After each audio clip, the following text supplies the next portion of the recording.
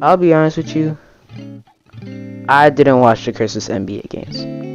Before y'all get mad at me, I was dealing with a lot of stuff like actually chilling with family and editing videos and watching movies. So, you know, that's what you should have been doing. It was Christmas Day. Like, you could have watched games with family at that point, I'll accept it. But if you're just sitting alone by yourself on a couch watching the NBA basketball, yes, you are. Oh, what the heck is going on with that camera?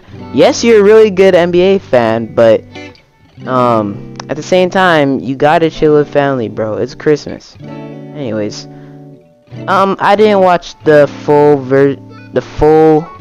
things of these games, but I did hear things about them, and I do know the outcomes. And there's also something I want to talk about that's not having to do with Christmas NBA games. So, let's start off with the first game of the day. I'm pretty sure it's first game of the day. Hawks versus Knicks. Kemba is back in the rotation. There were talks about him getting traded because of the way he was playing and the way the whole starting lineup was playing. The Knicks weren't doing really good, so people were saying, "Oh, he's gonna get traded." But he didn't, and came back. First game he had like 40. Now he got a triple-double, so he's really showing why he deserves to be on the Knicks and on a good NBA team. He's showing that he's still got some of what he had in Charlotte left in him. So that's actually really good. Kemba was low-key one of my favorite players. Like, I didn't really like him when he was in Charlotte because he would always be against the Raptors and he would always destroy the Raptors. But at the same time, I also kind of did, because like the way he played, he was a little guy, but he could get to the basket, he could lay it up, he was a really good scorer. He could score in the mid-range, he could score from 3. He was fun to watch. So I kind of missed that Kemba, and I'm just happy to see him do good still. And you know, so yeah, that's pretty much all I have to say for that game. And also, the Knicks always get a Christmas game, of course. And it was nice. It would have been nice to watch a Hawks versus Knicks rematch, but like I said before, I was not able to watch all the NBA games on Christmas. Trust me, next year I got you. Now, the next game I'm pretty sure was Celtics versus Bucks. If I'm wrong, that's just too bad, because I'm gonna talk about it anyways.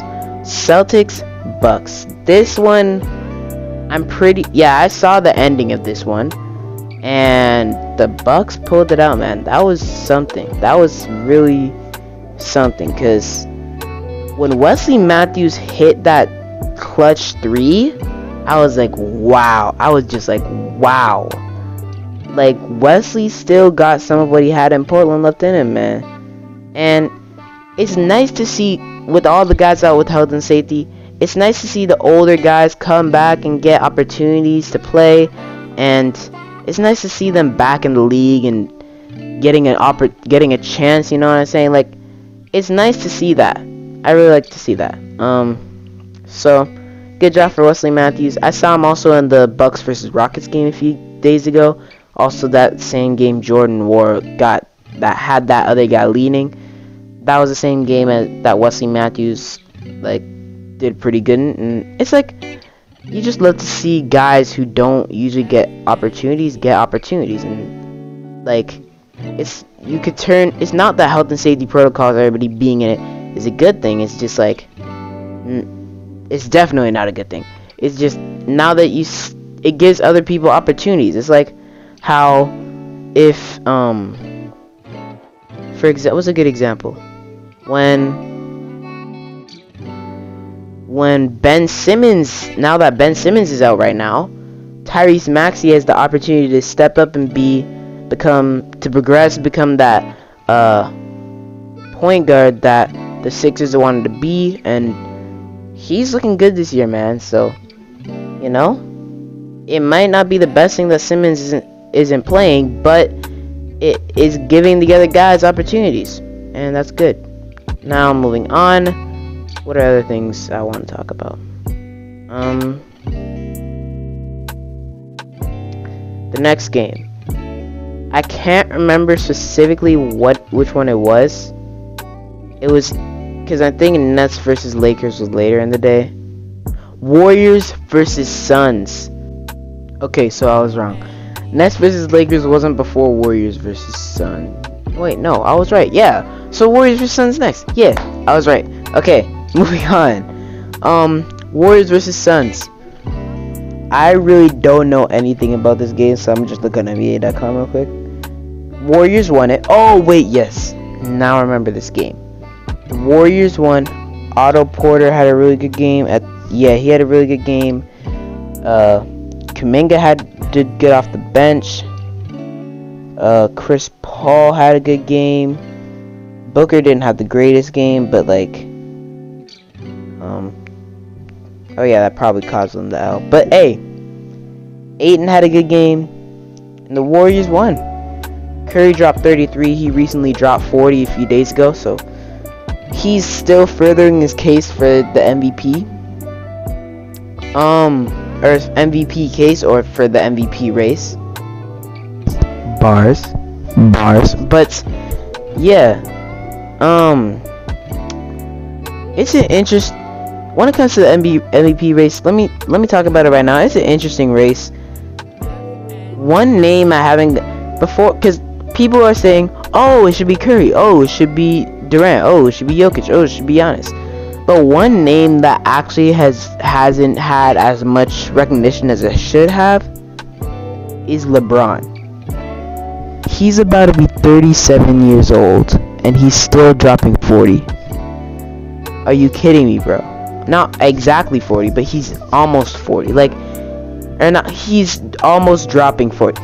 It's like he dropped 39, I think, against the Nets, like 36 a few days ago, and the team is losing, but he's trying to carry them to wins, but it's not working because the team's not good enough. And who do you blame this on? Definitely not LeBron. Like, if anybody, LeBron should be getting the most praise in this team. If anything, LeBron should be getting the most praise in this team. He deserves no slander right now, man. And I know I sound like a LeBron fan, but really, like, this man in year 19. Really think about that. Wait. Yeah, really think about that. Year 19. This man is still dominating the league. He's been an all-star every year since his second year in the league. This man came into the league 2 years later. He was the best player in the league, considered by some the best player in the league. And it's crazy that almost 20 years later you could still make a conversation for that. LeBron's NBA dominance is older than me. And he still is just, LeBron is crazy, man. And it's just like, and I know this is kind of now going into the Lakers versus Nets game, but like, he still lost this. You saw James Harden actually doing pretty good in this game. That's nice to see. Westbrook still continues to choke game after game. AD is just, what did AD do though, bro? Like, I might as well just talk about the other game, because I don't have much to say about the Warriors versus Suns game. What did AD do? He's not even there. He's injured right now. He's injured, isn't he? Production in year 19, that's crazy. He's injured right now. When is he? Missing at least 4 weeks with knee injury. That was a week ago. So, so LeBron without AD, no AD, a trash Westbrook, and a bad team. Like, he has Melo. Literally, his only help he gets is from Melo. Westbrook has like one good night every 2 weeks. And then people are like, you know, Westbrook actually, he isn't that bad. He's not even that bad. He's low-key doing pretty good right now. He's like still doing this. He's still one of the best players in the league. And then Westbrook goes out, chokes. LeBron tries to carry, doesn't work. There was one play I saw. LeBron was literally running 1-on-5 on offense. All of his teammates hadn't even passed half court, and he had to shoot it because it was 1-on-5. He couldn't really do anything, and he missed it, of course, because he's in year 19. And it's crazy because, like, it's just LeBron needs help. That's what I have to say. LeBron needs help. That was kind of long, so I'm gonna try and keep it short for the rest of the video. Jazz versus Mavericks. I don't really have much to say about this. I don't even know. I think the Jazz won this one, if I remember correctly. Yep, the Jazz won by 4, and it was a pretty close game, but I don't feel like it was. Luka is currently out. I don't know why, but I saw Jordan Clarkson making some crazy moves, trying to get past his defender. I don't remember. I think it was Porzingis or something. That was interesting to see. But Donovan dropped 33. Conley had 22. Bogdanovich had 25. And the Jazz, the Jazz, Suns, and Warriors are the 3 beasts of the West right now. The 3 best in the West. I should say beasts of the beasts of the East. It's between Brooklyn, Milwaukee, Chicago, and Miami, and Cleveland. It's like I'm looking at the top standings right now, and the Bulls haven't played. The Bulls have played considerably less games than a lot of these other teams, and that's because of health and safety protocols. Because like a bunch of them came in contact with it. But yeah, the same things happened to my Raptors, which is the last thing I wanted to talk about today. Health and safety protocols. Whew. My Raptors, I didn't watch the game yet, but they had 4 of their regular players available today. Van Vliet out, OG out, Trent out, Siakam out, Birch out, Achua out, Flynn out, Delano Banton out. Who else is there? I'm missing some people, but the only guys who are usually there who are available. Also, Dragic was away in a different country right now, and some other guy had a leg injury. But the only guys who are available right now: Svi Mikhailuk. Who is this? Yuta Watanabe, Chris Boucher, and one last guy who I forgot. But those are the only 4 they have right now. Banton might have been back, I can't really remember, but the only 4 they have right now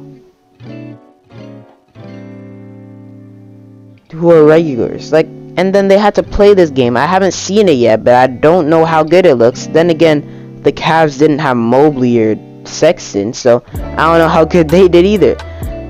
It's just not looking great right now.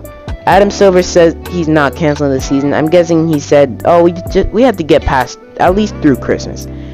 And it all leads back to Omicron, man. Omicron is spreading fast and it's killing the league. Well, not killing the league, but it's killing. Actually, it is killing the league, because like the league isn't able to play games because of that one virus, man. It's just, you know, what are you gonna do? What are you gonna do? Anyways, yeah, you really can't do anything except get vaccinated and wear a mask and social distance. Now I think about it, you could do a lot of things, but it's, you know, it's a virus and there's not much you can really do about it. Is at the end of the day, it's, you know. And I don't know what Adam Silver is going to do. He might cancel the league. He might just keep it going because he doesn't want to go back to the bubble. If they make the bubble again, that wouldn't even be bad, low-key. The bubble was kind of entertaining because in a new court and everything, that was kind of nice. But and all the games in one place. That was also pretty nice, but I don't know, man.